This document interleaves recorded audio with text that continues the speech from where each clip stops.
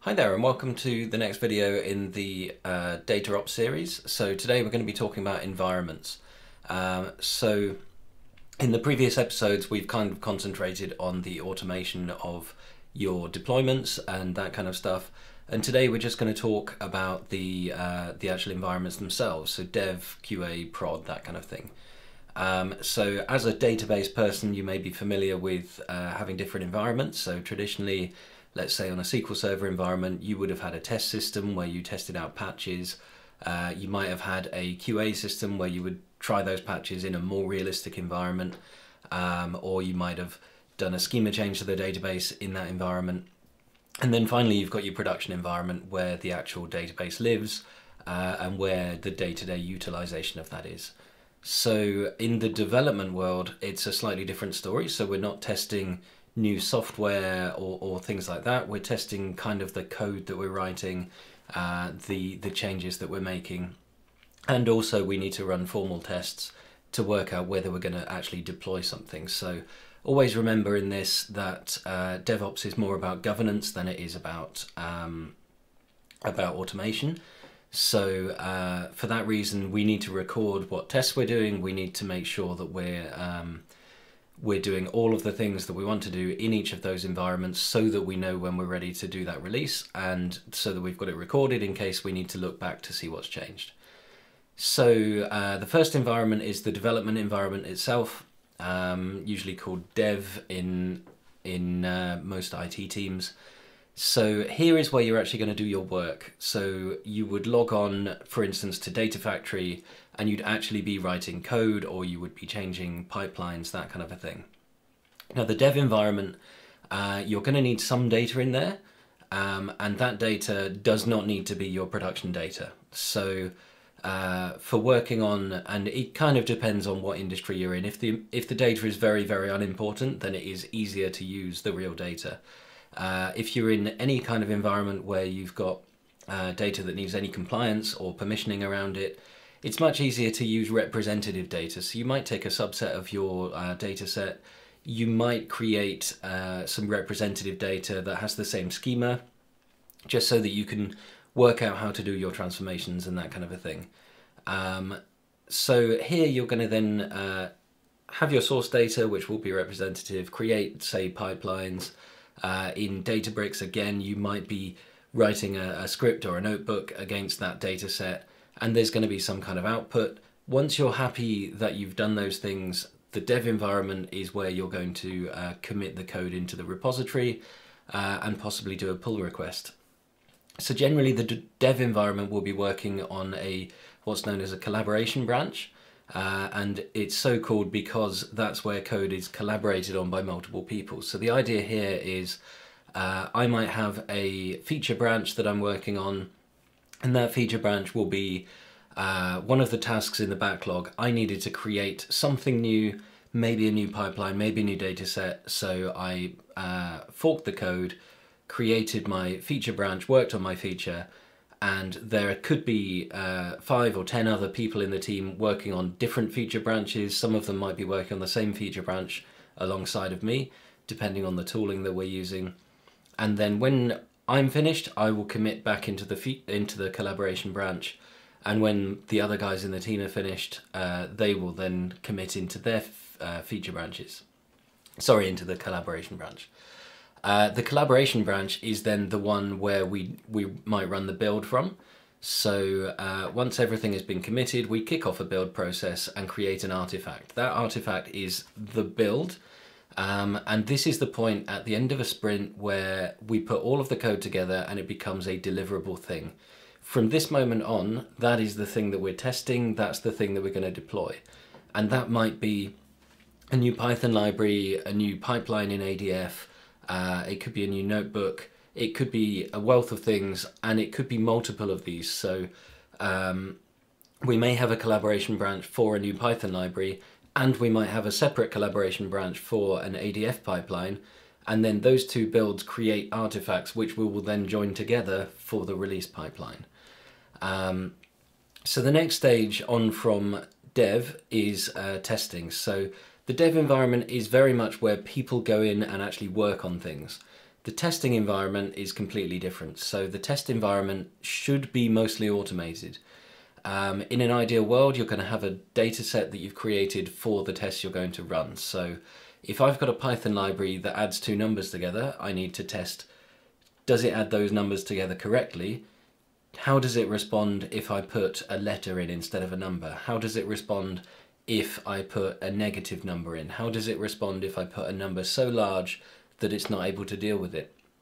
And I should know ahead of time what I'm expecting out of these things. So for instance, in a date range, if I put in an American formatted date into a system that is expecting a UK formatted date, does it understand that that's wrong, or does it just process it and say that we're in the 13th month or something crazy like that?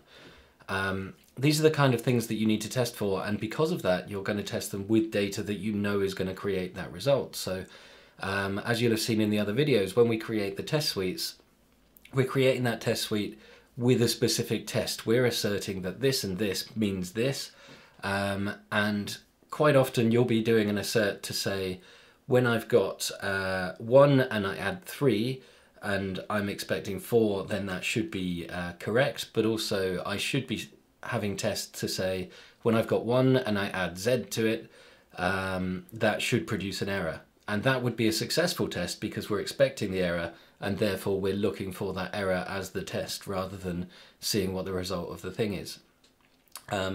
So once we've got the test environment, we run through these automated tests. As you saw in the other video, we push those test results back into the product. So the test environment is not representative of your real environment. It's an environment just big enough to test the actual code that you've written. And each time you write code, in theory, you should create new tests.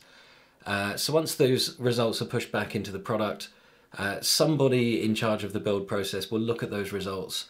Hopefully they're all passes. Once they're all passes, it gives us the go-ahead to move into the next phase of deployment. And quite often this next phase of deployment is going to be some kind of QA.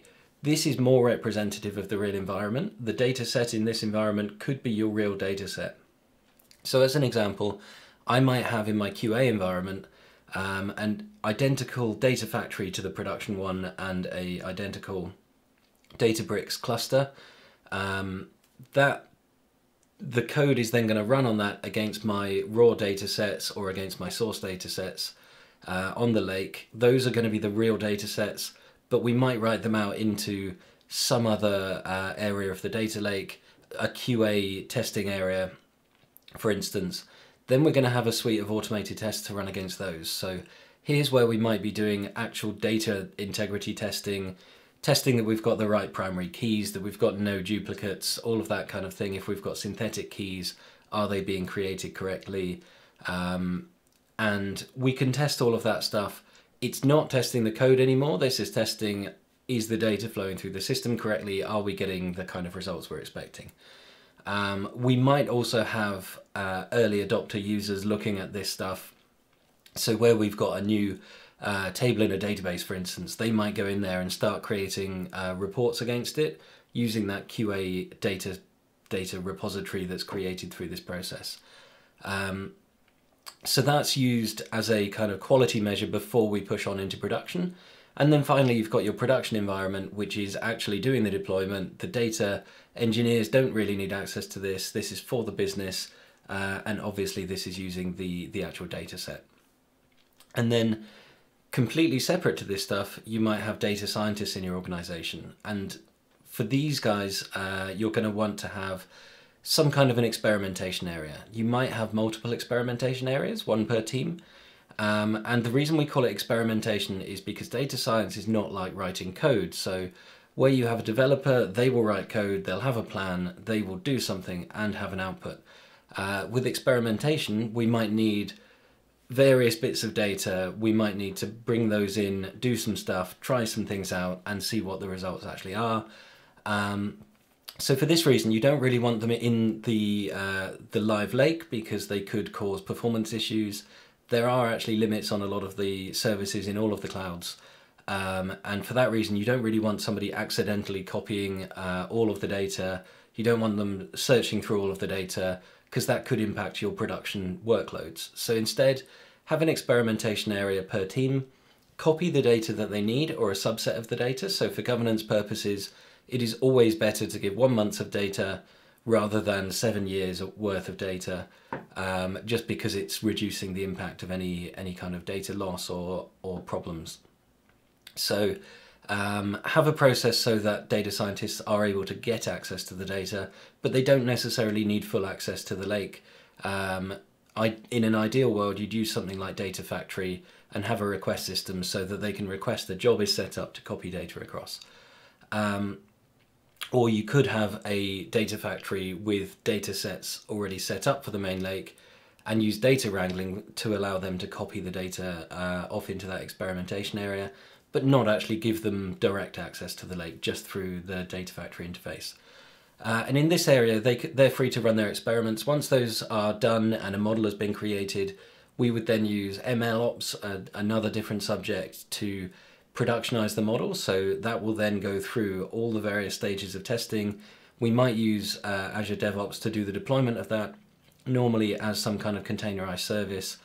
And then the utilization of that is outside of the remit of kind of data scientists. We'd quite often would have a batch job using Data Factory or something like that that's going to consume that model. We might have a Stream Analytics job that's consuming that model for real-time data, but that's no longer related to that experimentation area. So hopefully that's explained environments to you, the various utilizations of those, who gets access to them, and how to kind of set these up in a sensible way so that you've got real control over your environment and how you're deploying.